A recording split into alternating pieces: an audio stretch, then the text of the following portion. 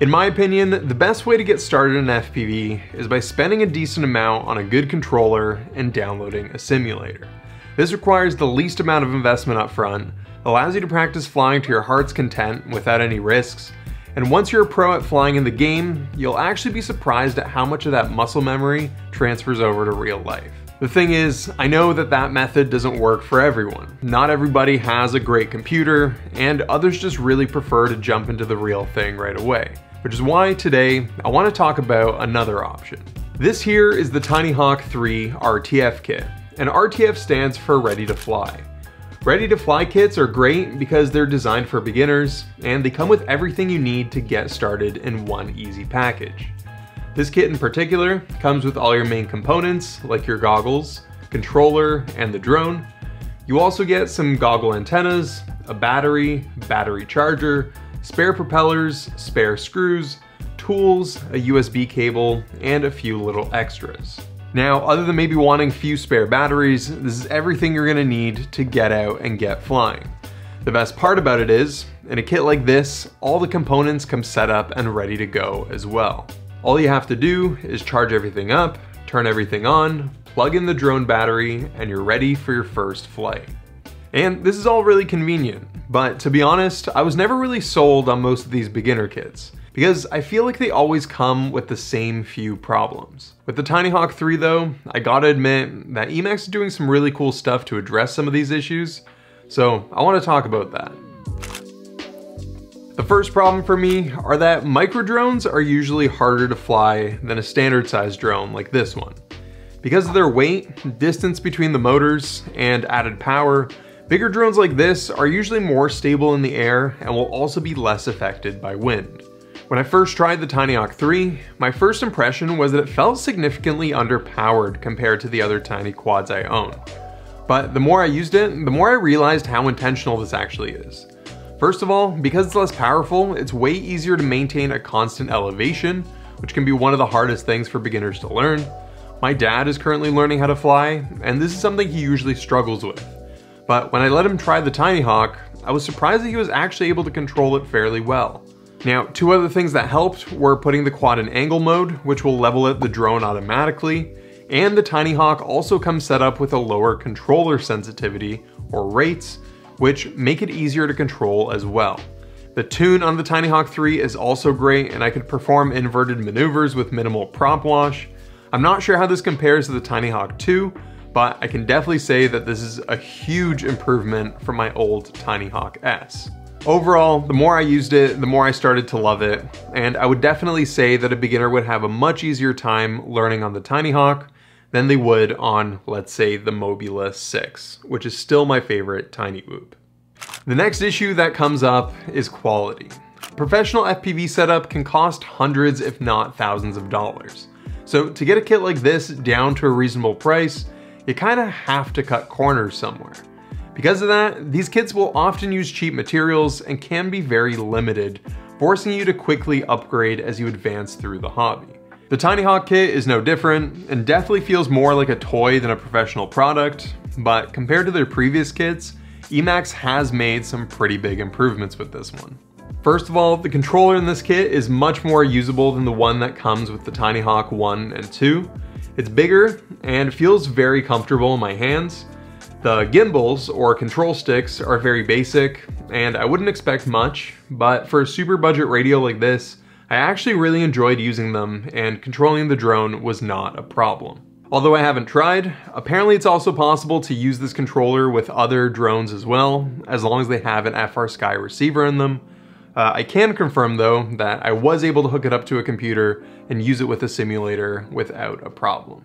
Moving on to the goggles in this kit, these are actually really cool. They extend to 3 different distances to provide a more comfortable viewing experience, and the design also makes them much more portable when they're folded in. The field of view is also pretty large, which I really like, and for me, I'd say they're comfortable enough to wear.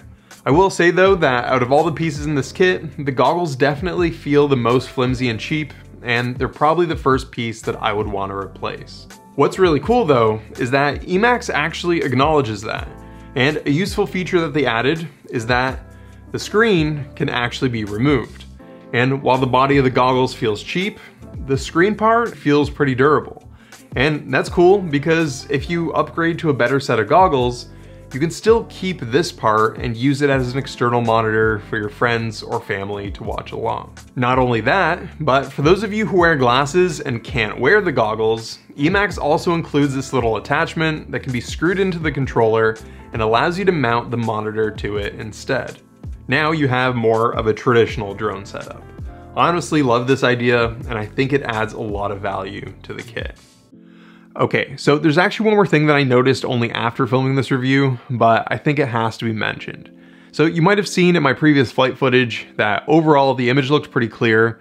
You might have seen a little bit of breakup from time to time, but this is perfectly normal no matter what type of goggles you have. The thing is, I didn't actually record those clips with these goggles, but I used a different pair. And the reason for that is because originally when I was testing these out, I didn't realize that one of their weak points is video recording.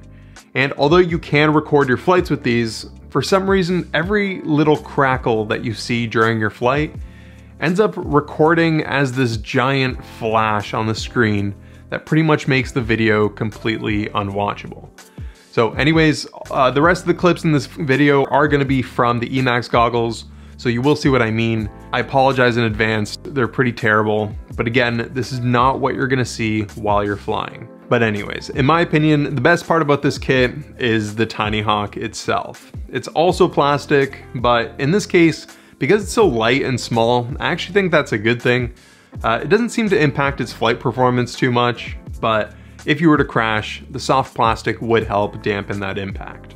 Out of all the gear you get, I'd say that these two things are probably what you're gonna end up using the longest. So it's nice to see that Emax tried to make these a little bit more durable so that they at least last you longer. Now, the next limitation that these kits often have is range. And you definitely can't expect to be doing any long distance flying with this kind of setup. You have to keep in mind that this is a budget kit with budget components, and it's not really upgradable in any way. That being said, for just flying the Tinyhawk around, I didn't feel limited by its range whatsoever. I tested it in the house and was able to fly from the second story all the way down to the basement with pretty clear video the entire time and without losing connection. I also took it out to the park, and in this open area, I was able to go the length of the baseball diamond without a problem. I didn't want to test it further because there were some people with their dogs, and I was a bit worried that I might lose connection and one of the dogs might come and pick up my drone. I wouldn't bet on flying it much further than that though, but with a tiny whoop like this, for most uses, there's really no reason to. Finally, even though micro drones like this can be beat around quite a lot, they're definitely not invincible and will eventually break in a hard crash. What sucks about that is because they're so small, the components on the inside are tiny as well, and they're usually also more crammed together, which makes them a lot harder to fix. To help with this, it's nice to see that Emax finally made the top canopy of the Tinyhawk removable, which makes it much easier to access the electronics. If you're someone who's intimidated by soldering as well, you're also in luck because you'll notice that the motors simply plug in, which makes replacing them very easy. Again, you probably won't be repairing this quad very often, but when the time comes, these little things will make a difference. Overall, honestly, I think Emax did a really good job with this kit. Especially after letting my dad try it, I was genuinely surprised at how well it worked for him. So if you are someone that prefers a more hands-on product, I definitely think this could be a decent option for you. Especially if you're someone with a casual interest in FPV and you just want to fly around the house and have some fun, this kit could actually last you a pretty long time. But if you know that your goal is to get into freestyle or cinematic FPV, just keep in mind that you probably will end up upgrading most of this gear fairly quickly. Now, if there was one final thing that I would say that Emax could further improve on, I would say customer experience.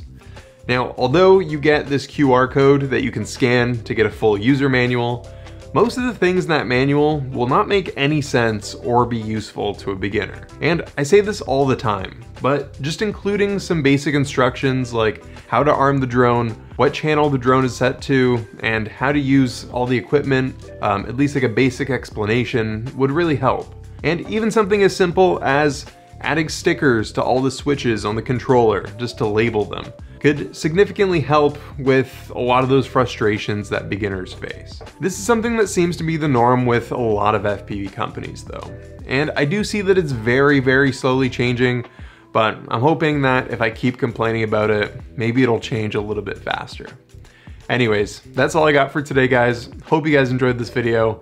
As always, I appreciate all of you guys for watching, and I'll see you in the next one. Peace.